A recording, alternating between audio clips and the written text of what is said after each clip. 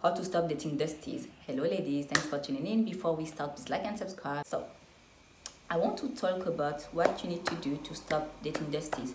So as an attractive woman, you attract a lot of men, but you can be extremely frustrated because the kind of men you attract aren't your real type. Many women can relate to that, right? Since you are an attractive woman, you attract a lot of men. It's completely normal.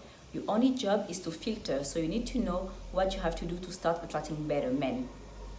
So first of all, define what's a good man for you. So it's a man who is successful, it's a man who is kind, it's a man who is compassionate, it's a man who is high value, it's a man who is commitment oriented, right?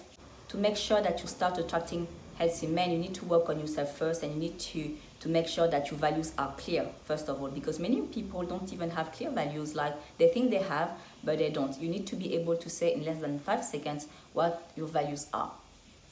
Secondly, you need to redefine your standards and to understand what's really important and what makes the relationship beautiful. I'm exaggerating a little bit, but some women will come to me to say things like, yeah, I want a man who swims as fast as me, otherwise I can't be able to have admiration for him. Listen, those standards don't help you. It's amazing that there is a sport that you love, but all of that, but those standards won't help you. Listen, you need to focus on things that make the relationship fulfilling. Him swimming as fast as you doesn't guarantee that the relationship will be successful and beautiful, okay? You need to focus on him being high value and him bringing value to your life, basically. And yes, of course, as a woman, you need to have admiration for your man. There are many ways for you to have admiration for someone, and I'm sure you have other people around you that you admire, and they might not be into swimming, but you still admire them for something particular about them. Maybe it's like how compassionate they are, maybe it's because how driven they are. You see, the next thing that you need to do is that you need to put yourself in an environment where the kind of men you're looking for are.